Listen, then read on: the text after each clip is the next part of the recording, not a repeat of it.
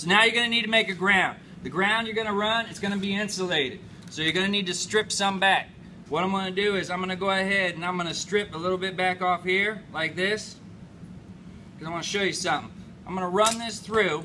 You're going to need a ground going through all 3 boxes. Technically, this is your ground. They don't even really need to run a ground when they run all these metal boxes in EMT, because if they connect the ground to here at one box and all these connectors are tied in tight, then they're connected together. They're bonded. All right? But what happens if some kid comes along and loosens up a screw, and then the strap comes off down here on this one, and this pipe pulls away from the connector, and the bond or the box is grounded over here, and all they see is these wires sticking here, and there's no ground. So we've lost our bonded box. We lost our ground. So we're going to also run a ground to make sure that doesn't happen to each of the boxes. But technically, sometimes the electricians, they won't even run a ground. They'll use the conduit as ground because everything's metal. But if it comes apart, then you lost your ground. So we're going to bring a little loop in here like this, and then I'm going to bring it, and I'm going to use all one piece. So, but you're going to need about that much there, 6 inches coming out here, and I'm going to actually start back here and strip back here a little bit. And I'm going to actually strip a little bit off, not all the way, but enough. But right, let's see, where we lose it, right up in here. Alright, boom, like that there. So that now I can run it in here like this, and I can just wrap this around the screw. Alright, my screw's a little close to my connector, but it'll go. There's one in here. Like that. Get it wrapped around. And then you can lock it down, and you already got your pigtail. You already got the pigtail sticking up.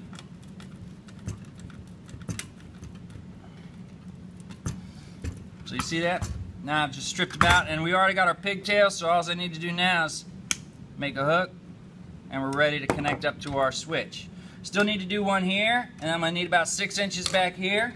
So I'm going to go ahead, and you could also, sometimes if you want, you can just cut the wire insulation in 2 different spots, and then some guys can shave it. You like to shave it, all right? You can shave it like that, all right? And once you get it to the next cut, you should be able to just peel it off. So that's one way of doing it, to get a piece out like that. And you just come down like that. Now I've got it off like that because I cut, but didn't cut the wire, just cut the insulation. Or if it's real long, you can do it, but it starts to bind up a little bit when you're pulling it, and it's really long like that. So it's up to you what you want to do for the center one. You can slice it a little bit, or you can try and pull it a little bit. But I had one screw up, so I'm going to go ahead and make sure it hooks around the one screw, tighten it up, and then move it on to the next box. Is there an Oscar in here? No. That's next class, period, what is this, 2? It'll be period 1. Okay. Thanks. Something there. Thank you, Ryan.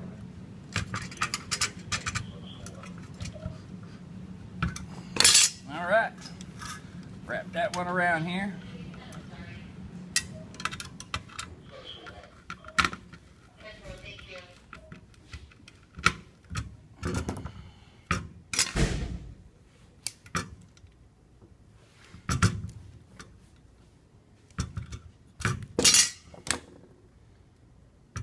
All right, now I'm bonded. The box is grounded. I can push this ground down out of the way now, and we're all done with it. And I got the 2 pigtails for my 2 switches.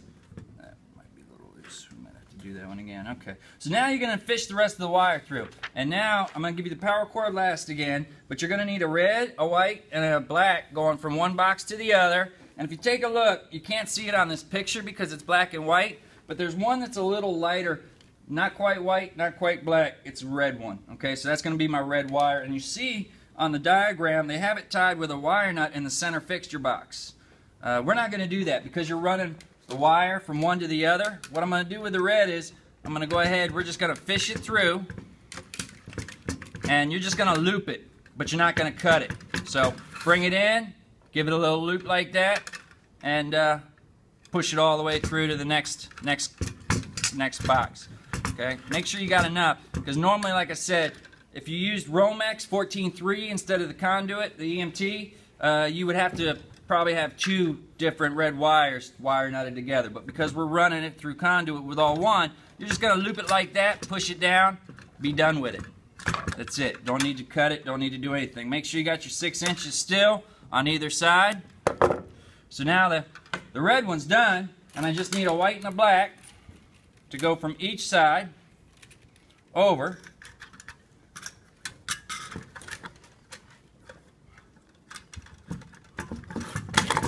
Okay, coming out like that's good. A little bit more over here.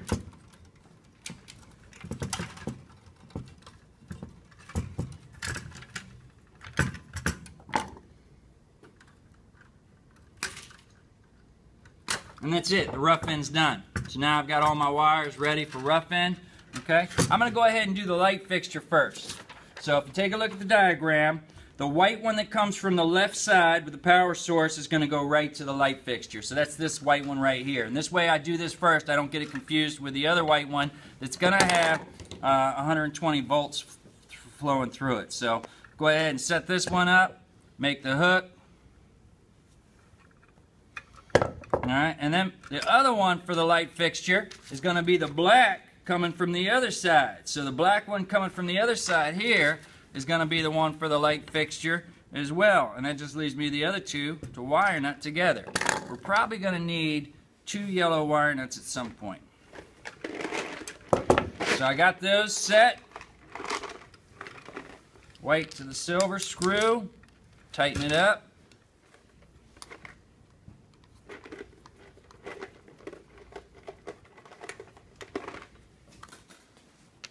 See how much that pulled up? Alright, it was really low, and then make sure you also set the other screws. If you're not using them, tighten those all the way up and set them down. But see how much I got insulated, uninsulated, sticking out? Watch, this is why you do it with the tightening of the screw. So by the time I pull it down, alright, and I give it a really good tighten, it'll pull that uninsulated part up and make a complete loop if you do it right. But you got to have it really in. See that? Pulled it up. Then I can just push it back under the tooth like that and we're good. So that's it for the light. The light's done. Now I can go ahead and I can either do this part here, which is going to be a wire nut, so I can cut these.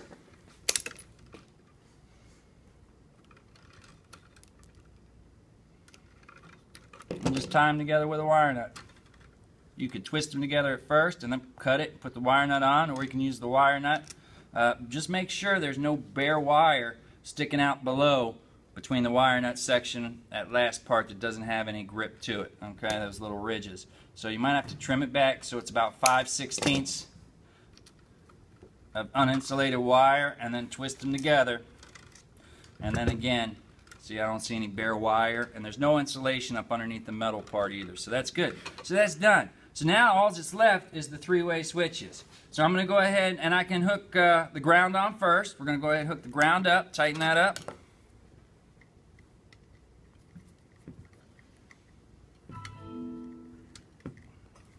Hook the ground up over here.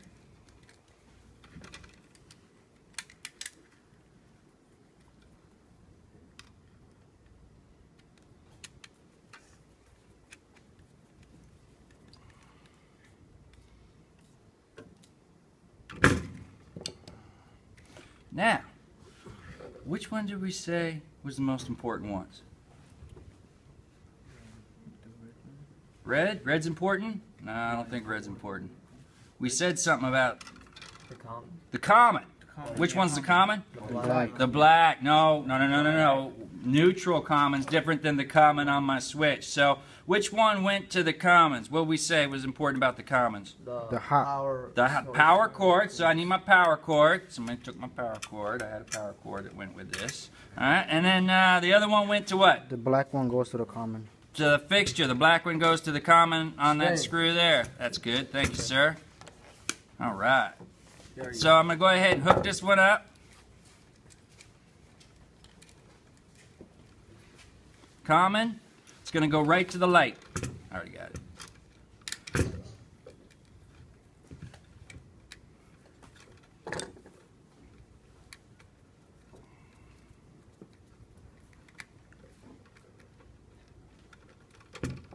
And then my other common. Now look, if you got the two from the previous project, all right, you're going to need to cut one of the terminals off. All right, one of them is the only one that you need on the hot wire. The other common is going to get tied with a wire nut in that box and get pushed down.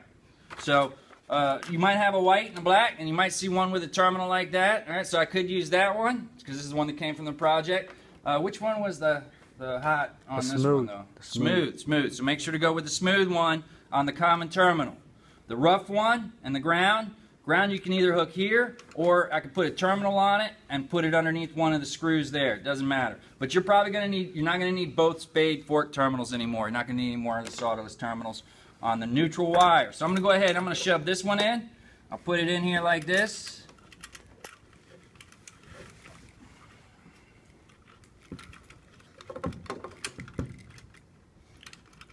It's easier if you didn't have it already stripped, but it'll go in.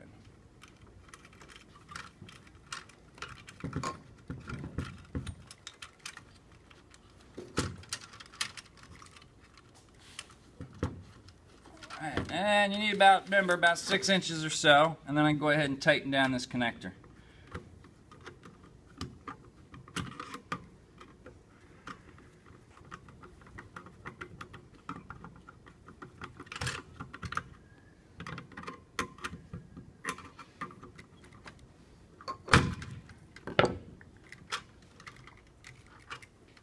Hot one to common.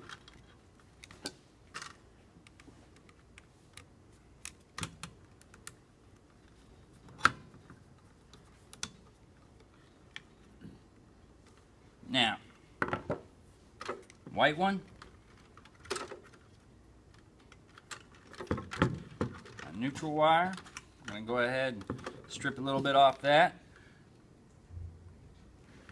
And then if this is messed up, you need a little bit more, go ahead and get a little bit more.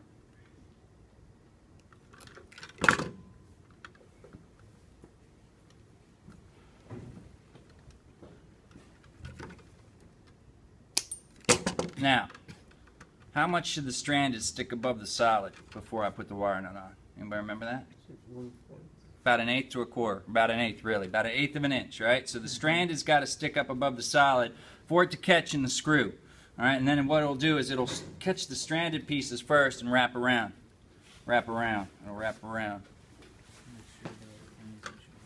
Yeah, no insulation showing. Wraps around. And then the biggest part is you got to pull on it to make sure it doesn't come off. Okay? No coming off is good. And then I'm going to go ahead and just do my ground real quick. Now, we can make it all one piece and make a hook and just attach it, but I'm going to go ahead and use the spade terminal. Fork,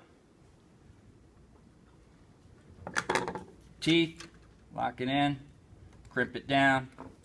I used the wrong, I'll put it on the back side, but I think I can get it. Alright, and then make sure it doesn't pull off. And then I can just loosen up that screw on the bottom and slide it right underneath the screw head, and that'll be grounded.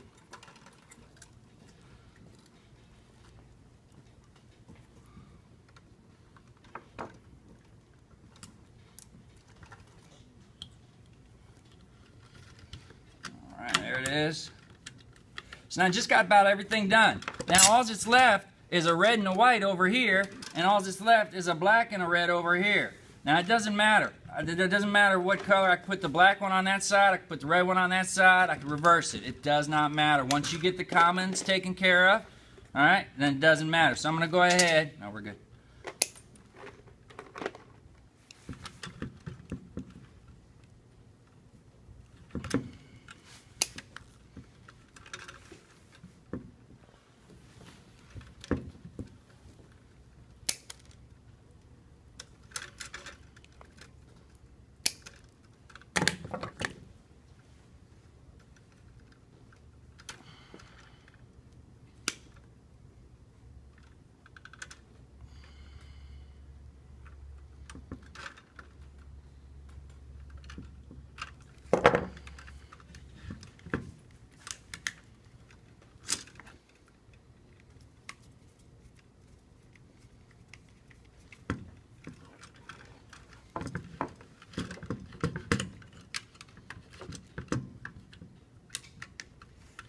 Try and keep the wires from getting twisted up and on top of each other inside the boxes. It'll make it easier when you need to push them all down together in the box to put the screws in. So you can kind of keep them from getting all twisted.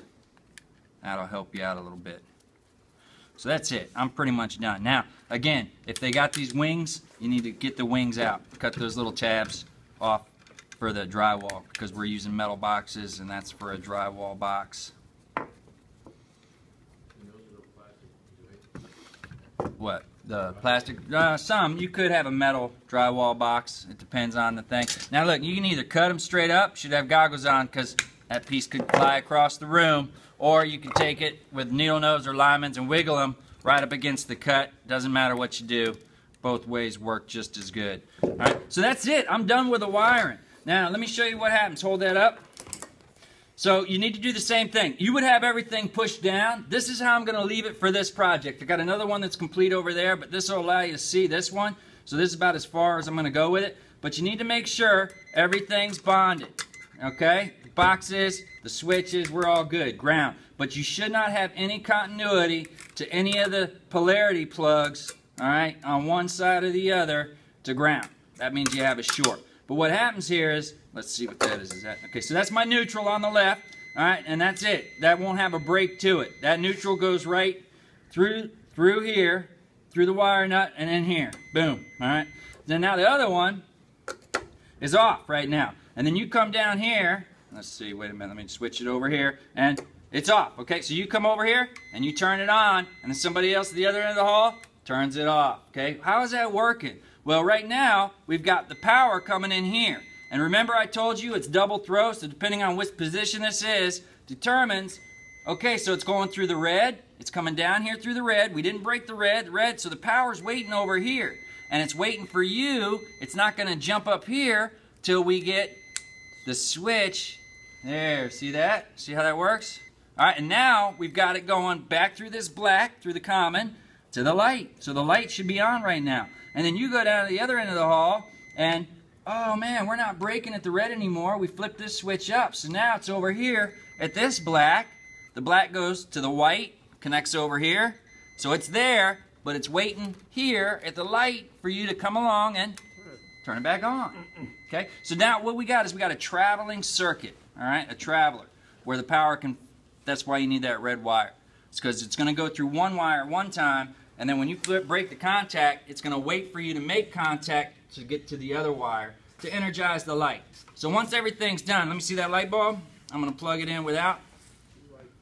Just be careful because you're not going to do this. You're going to have them all tied down with the switch. Let me see. We don't need the meter anymore. Let me see that power cord right there. I know. I don't want that one. It'll get in the way of the video. Can't get in the way of the video.